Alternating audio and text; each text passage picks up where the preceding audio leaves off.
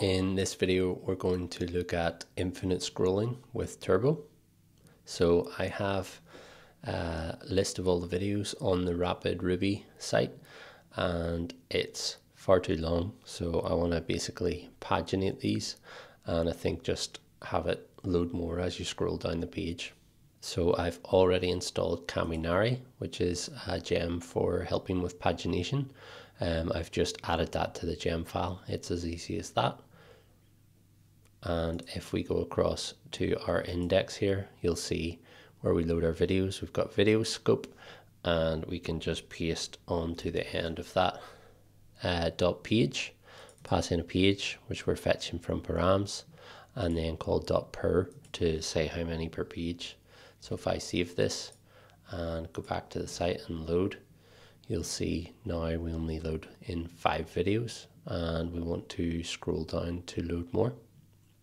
So we're going to do this using turbo streams, and if I go to our index page here, you'll see that we render a partial lessons items and pass in the videos. So if we look at that items partial, all we do is loop over the videos and render a list item for each one. So what we want to do is render this basically for page 2.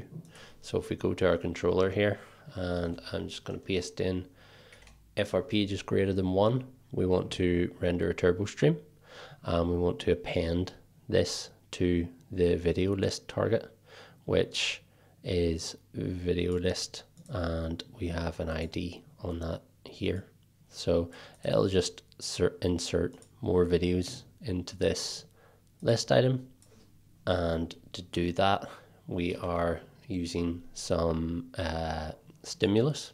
So I've already set this up because it's reasonably complicated.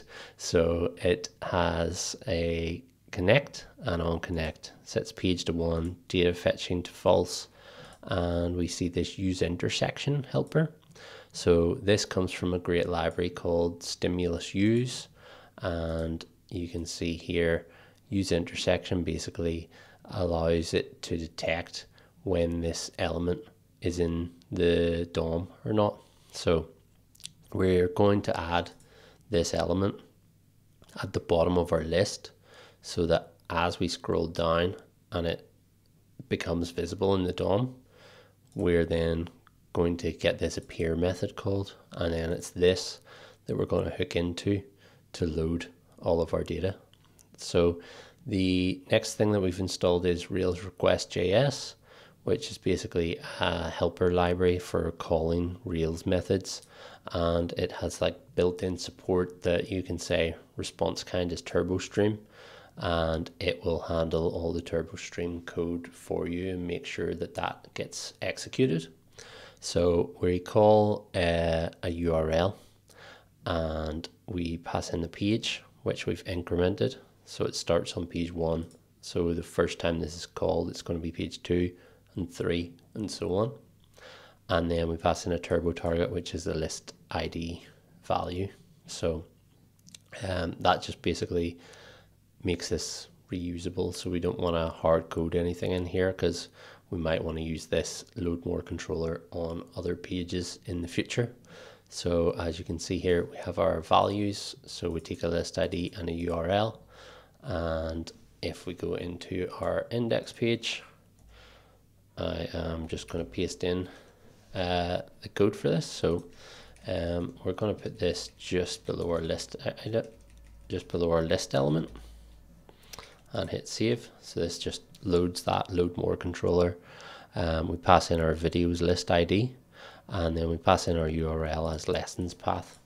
So if we save this and go back and reload, as we start to scroll down the page, it starts calling off and requesting these pages, which is good. There's just one more problem, which is if we look at our network inspector and we scroll up and down, it doesn't know when to stop, so it keeps requesting.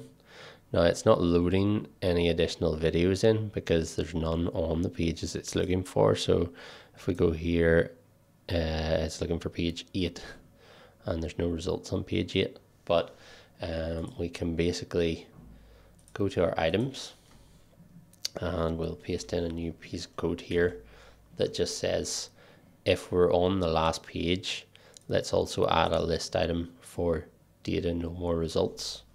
And then as you can see in our load more controller, we call this has no more results item, which just looks inside our list for data no more results. And if it finds that, it's just going to short circuit here and stop requesting data. So if we go back to our page now and reload, and I'll just clear this out. So as you can see, we scroll down and we get 5 pages of data, and we can keep scrolling up and down. We don't load anymore because we've got that no more results item in place. So that's the best approach I've seen so far to doing infinite scroll using Turbo. I've seen other approaches using turbo frames, and there's usually a bit of jankiness involved with Turbo's cache and pressing the back button and stuff. So I think turbo streams are the best way to do this. So if you want to see more Hotwire content like this, please subscribe to the channel. Thanks.